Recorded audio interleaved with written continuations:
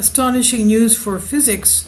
Einstein was wrong, and scientists call for a new theory of relativity after the black hole find. A black hole discovery led scientists to call for a new theory to explain what happens at the center of the black hole cosmic anomalies. One scientist pointing to the possibility that Einstein's theory of general relativity is not correct.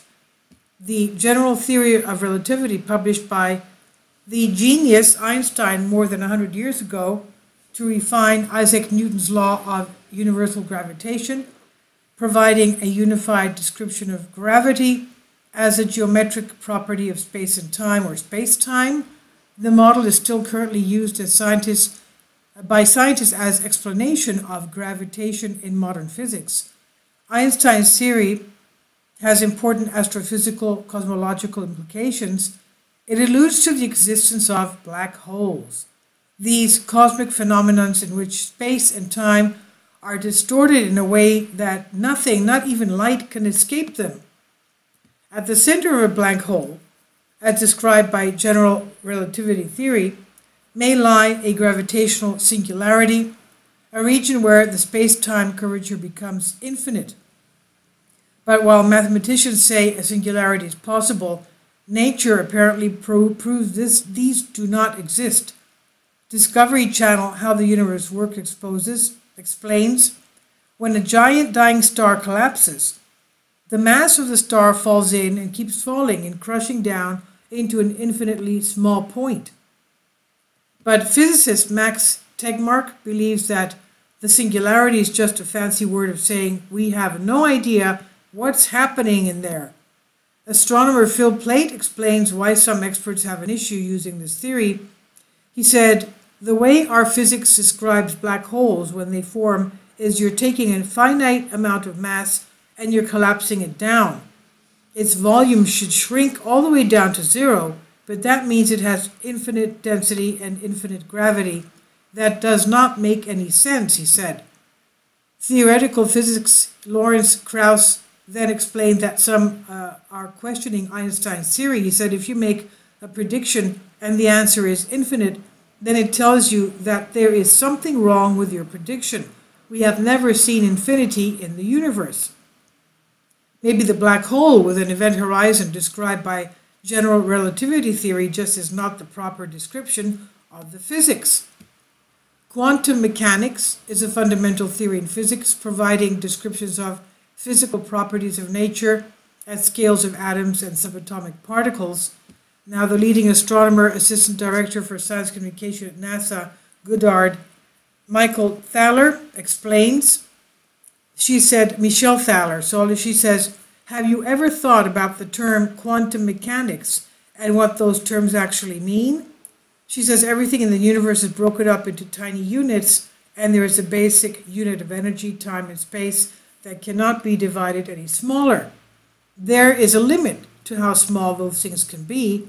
The smallest unit in the universe is what is known as the Planck length to physicists. But if there is a universal limit on the smallest size, then something infinitely small cannot exist, according to some scientists. Quantum mechanics expert Sean Carroll says, if infinity does not exist, then singularities do not exist. And if singularities don't exist, then Einstein's theory of general relativity is not correct. The simplest thing we can do is change some equations, change his theory of gravity, and let's invent what we would call exotic speculative physics. It's led scientists to invent the theory of the Planck star. Passing in space would look like a black hole, but without a point of singularity at the core. The star is just like a black hole, but it obeys the rules of quantum mechanics. Physicist Max Tegmark detailed the new theory that has been proposed. He said maybe things can be collapsed down to less than the Planck length, or maybe you get stuck with a Planck-sized nugget. It stabilizes everything, keeps everything finite. He says the reason why there are so many alternatives to black holes is because you can write down a gazillion different postulated mysterious new kinds of matter and say, this exists, so maybe that explains the data. The problem is there is no evidence that any of that kind of stuff exists. So back to the drawing board, you guys. This by Callum Hoare on Express UK. Please leave your comments. Thank you.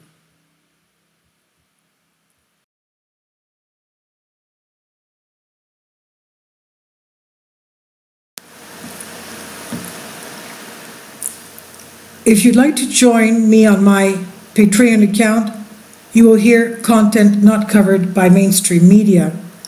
These riveting stories will be based on my research, and I will state my opinions and give my personal insight on diverse and controversial subjects and world events not covered by mainstream media, and not supported by YouTube guidelines. So whatever I have on my Patreon, most of those will not be on my YouTube channel. Please consider becoming a member today. More of the most significant and important videos will be on my Patreon channel. Your support helps me to continue my research and keeps this YouTube channel alive. And we depend on your support, your generous charity, because we help economically challenged families here in Athens, Greece, in Kapota, and we also help the young generation with university tuition and the community around our church. Thank you.